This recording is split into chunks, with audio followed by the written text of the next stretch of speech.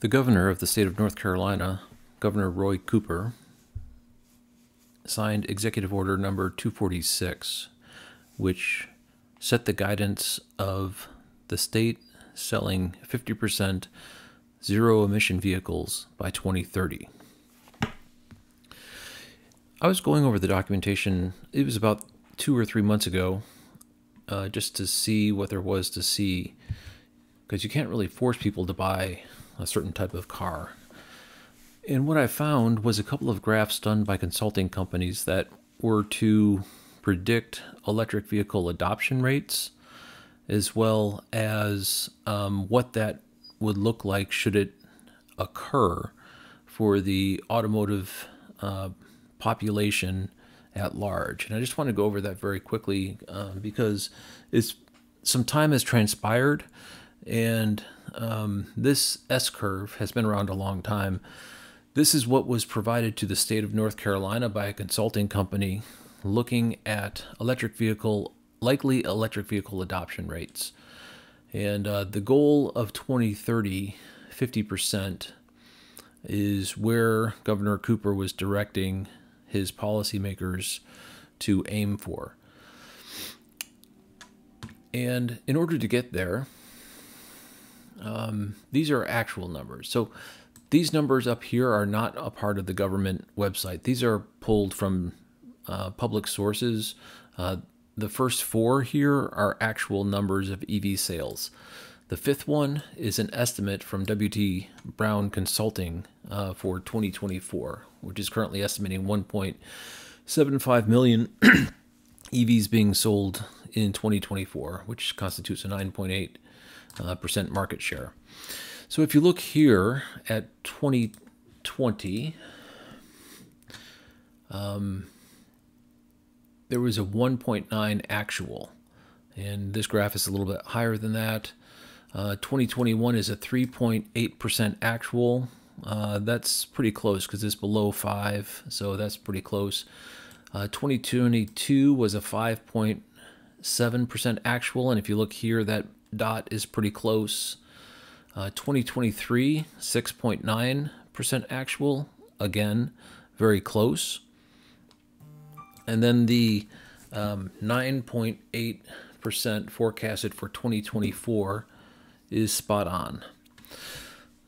So, in a government-sourced data set, these plots are accurate, which stands to reason that the rest of this curve is likely accurate. And you'll see this S-curve. You'll see this S-curve adoption rate. It's used many places throughout the internet.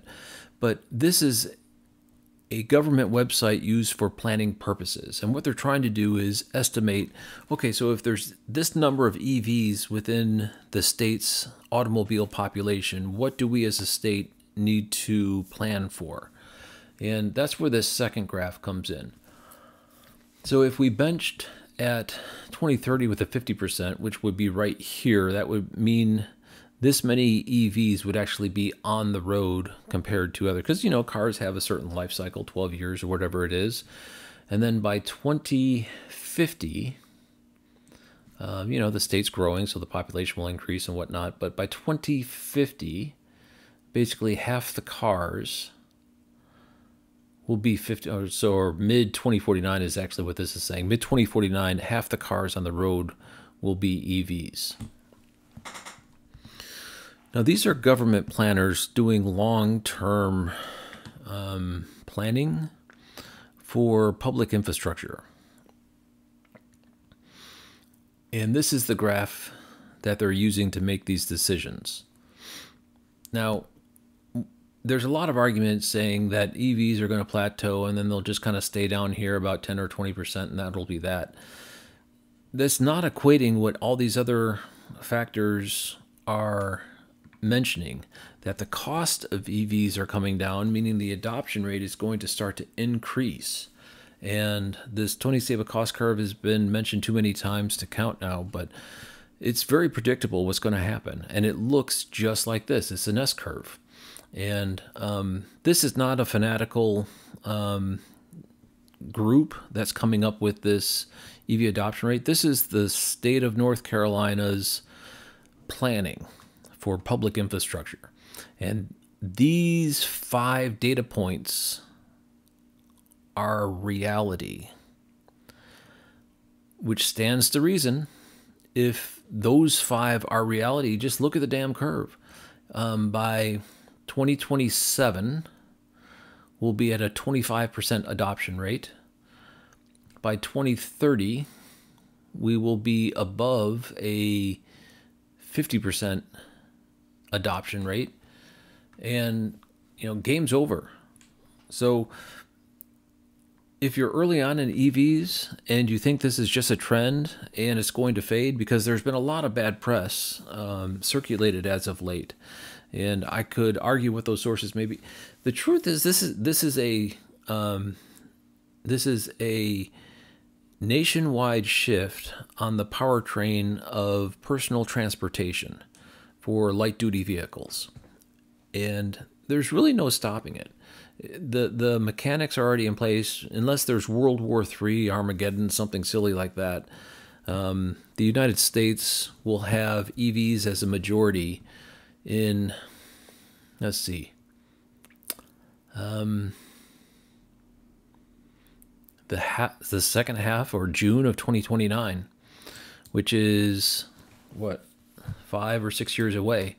At this time next year, we'll be over 10%.